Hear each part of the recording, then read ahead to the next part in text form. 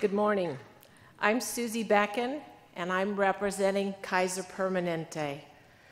My son, Chad, experienced a diagnostic error.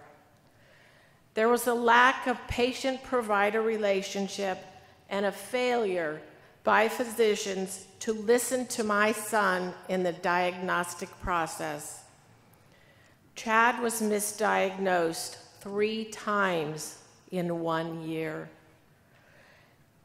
He was ultimately diagnosed with stage 4 colorectal cancer.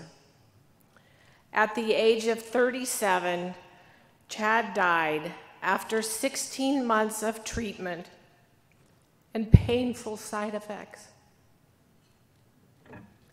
What if the proper tests were done initially for an accurate diagnosis and treatment initiated earlier?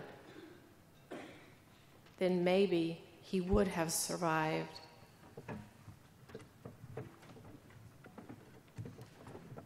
Good morning.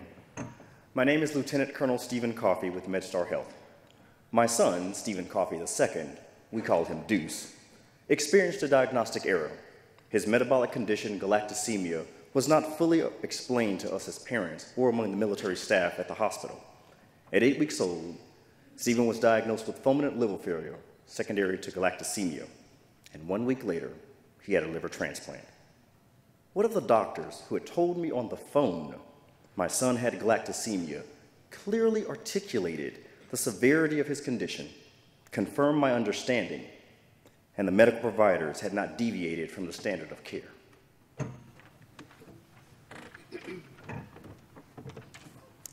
My name is Kimberly Rogers, and I'm representing the American Heart Association. I experienced a diagnostic error. I was dealing with a lot of pain and medical issues from high stress. I was told I needed to scale down my stress, so my doctor set me up with clinical massages, anger management, and even a nutritionist. Instead of focusing on the internal, they focused on the external.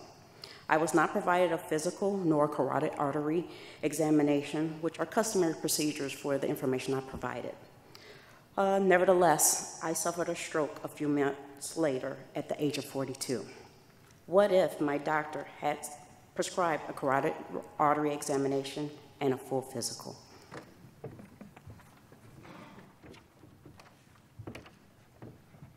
Hi, my name is Barry McEwen, and I'm representing the American Diabetes Association. I received a diagnostic error, or perhaps more accurately, a delayed diagnosis. I was diagnosed with type 2 diabetes at the age of 50. I was actually an adult onset, slowly emerging person with type 1 diabetes. My type 1 diagnosis was made 9 years later at the age of 59. Type 2 medications are ineffective for people with type 1 diabetes. I was okay, but others in a similar situation were not. Improperly treated type 1 diabetes can put the patient at high risk for severe health issues. What if actual blood tests were used instead of cognitive bias diagnosis?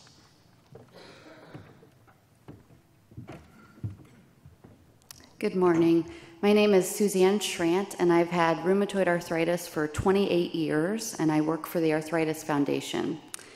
I experienced a diagnostic error when, despite my warnings and concerns, an abnormal bleeding disorder was not diagnosed prior to my left wrist replacement. And then after surgery, that same abnormal bleeding was again misdiagnosed as normal post-surgical swelling. The result was the near loss of my hand and ultimately permanent nerve damage to that hand. What if the surgeon had listened to my concerns and warnings about the abnormal bleeding that had occurred with all 3 of my prior joint replacements and had done the surgery inpatient and placed a post-surgical drain as I had requested him to do?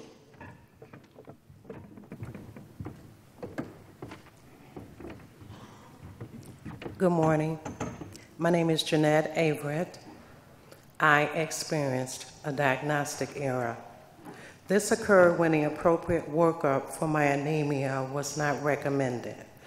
This resulted in a delay in my diagnosis of stage 2 colorectal cancer, which was a pineapple-shaped mass that metastasized and resulted in multiple surgeries, a colostomy, and chemotherapy. What if appropriate diagnostic tests had been recommended and performed in a timely manner?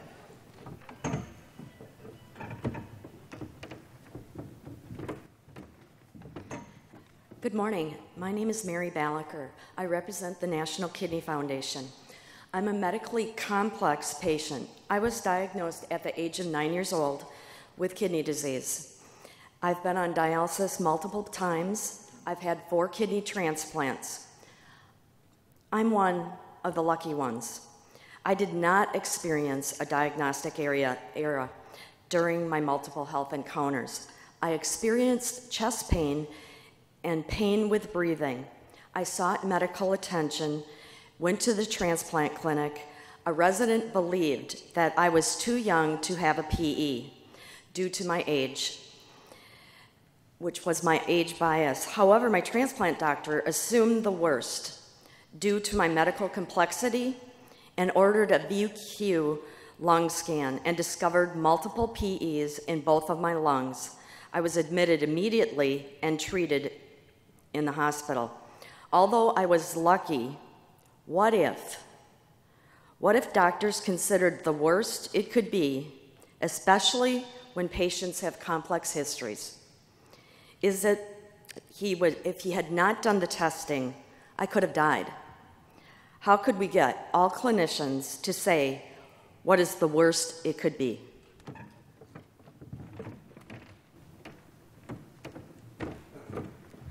Hi, my name is Bobby Reed, and I represent the National Kidney Foundation.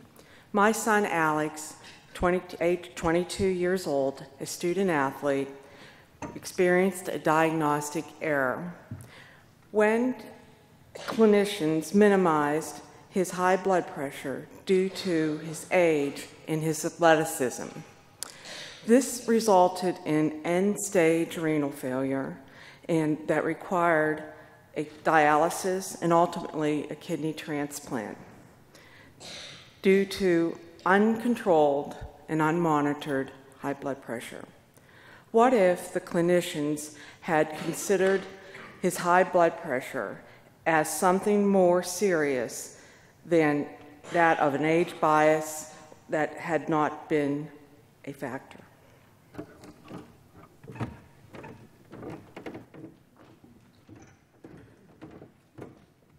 Good morning. My name is Desiree Collins Bradley, and I represent Texas Children's Hospital in Houston.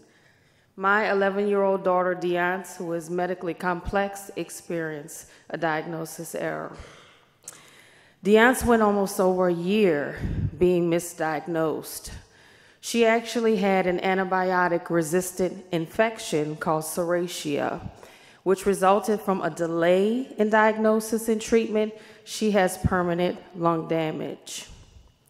My what if is, what if her primary care physician had not been in her tunnel vision of this is just a routine infection that Deonce always gets, and had consulted her other specialists, and B, had ordered further testing a whole lot sooner.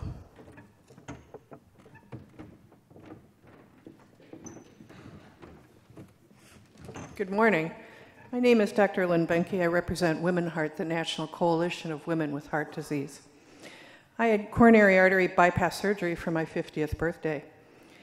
The diagnostic error in my case was 6 months after my bypass. I had an unnecessary procedure for what was thought to be a significant blockage in the LAD, but it wasn't. This procedure resulted in the rupture of the LAD, the intra-aortic balloon pump being inserted, circulation difficulties in the right leg, and a near-death experience. It's not quite as hot there as we think. What if the cardiologist had looked at the previous studies to see that the blockage in the artery was actually smaller and that procedure hadn't been done?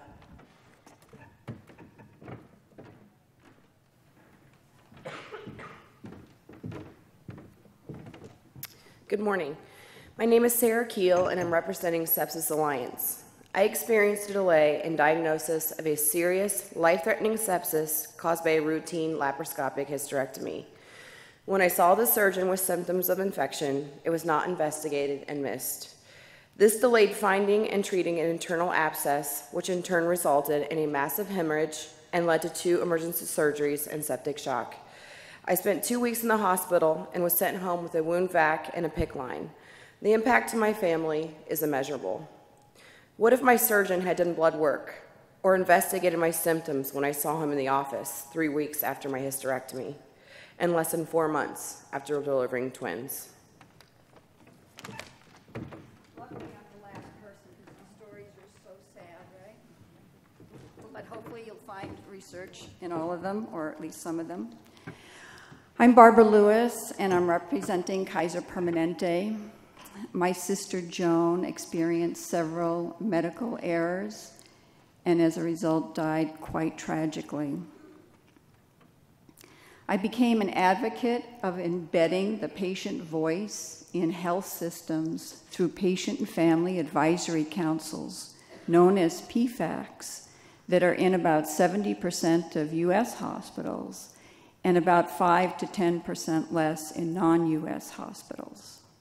What if PFACs partnered with health systems and worked on policies and procedures, tools and techniques and education so that we could enhance diagnostic excellence?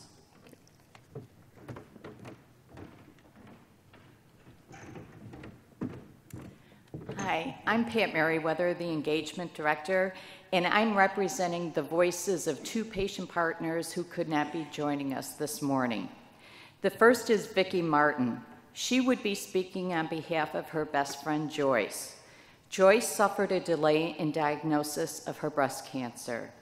Joyce had her mammogram on time, but the primary care doctors in her practice rotate in and out of the practice, and her mammogram was lost.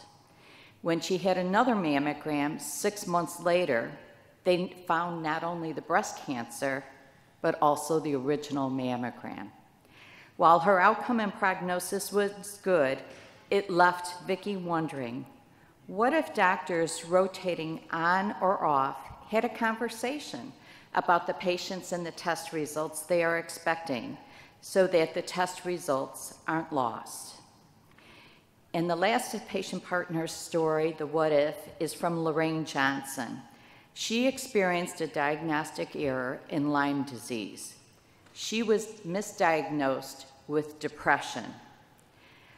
For her, the diagnosis with Lyme disease was delayed for 5 years, and her illness progressed until she could no longer work or participate in family or social activities.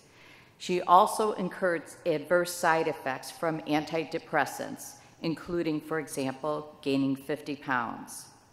Her what if is, what if California physicians had recognized that Lyme disease existed in the state and considered this diagnosis when she first saw the physician for the symptoms?